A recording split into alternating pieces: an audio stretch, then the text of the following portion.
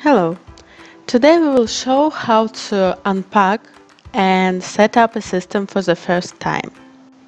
We will use starter set Super MP as an example. So let's start unpacking. Starter set consists modem and 5 super beacons.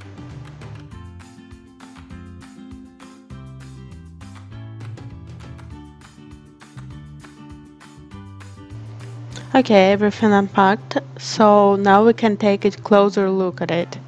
So this is a modem. It has micro USB connector, reset button. Also you can see the few pins and pins for external devices. Modem goes with micro USB cable, which you can use to connect all devices from the set. So let's move to Super Beacon. It goes with M3 stickers. You can use it to stick beacons to the wall, cells. It's really hard. Okay, let's have a look. Here we have USB connector, antenna, also pins for external devices or microphones, and 5 sensors and microphone. Okay, now we need to download the latest SW pack from Marvelmind.com. So go to downloads and download it. Unzip SW pack. And now we need to install a dashboard. It goes with STM32 driver. Choose a suitable version for your computer. Now we can move to software updating. Let's start from Super Beacon. You can see deep switcher, so we need to switch it on. Let's start blinking, and we can connect it to computer.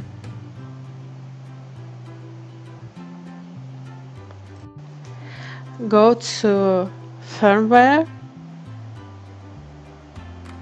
upload firmware, and choose a file. Use NIA architecture for the first time. Updating will take 3-4 minutes. Now press the default button. Do it for each device after updating. Now you also can change an address of the beacon or just write it down, because we'll use it to wake beacon up. Enter the address and press Enter key. After that, press Write changes. In default, all beacons are stationary, but you can make a mobile beacon. Just enable hedgehog mode.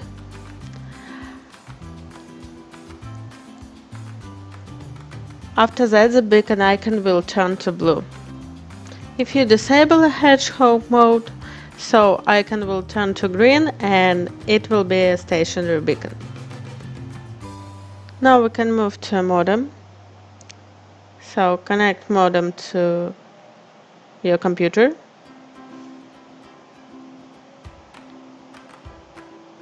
We'll start blinking, so everything is fine.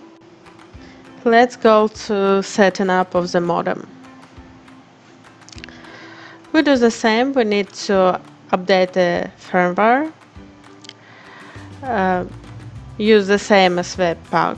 It's so important. All devices should be flashed from the same package. In another way, system will not work correctly. And of course, we use a NIA system again. Firmware takes around 1-2 minutes. and press default in the end.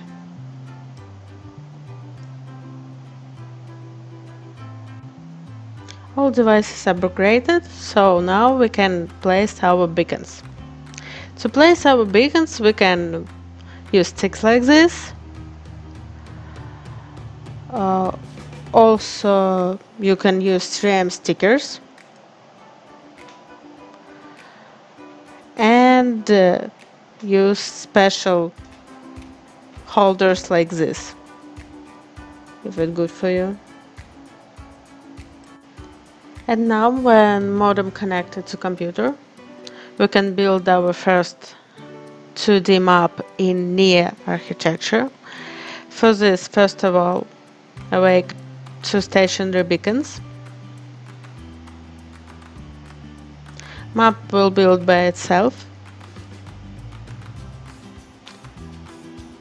Okay, now we need to put a height for both stationary beacons. In my situation it's 1.8. It could be different for you. So do it for both beacons. For now everything looks good, but beacons still measuring a distance between them. Check a distance table. If all cells are white, you can freeze the submap. After that, awake a mobile beacon. Okay, it's appeared on the map. So now we also need to put a height for it. Do the same, enter a height, and after that press enter. So now it's good. Also checking a distance table, and if everything good, freeze them up. Setting up of the system successfully completed. Now we can see tracking.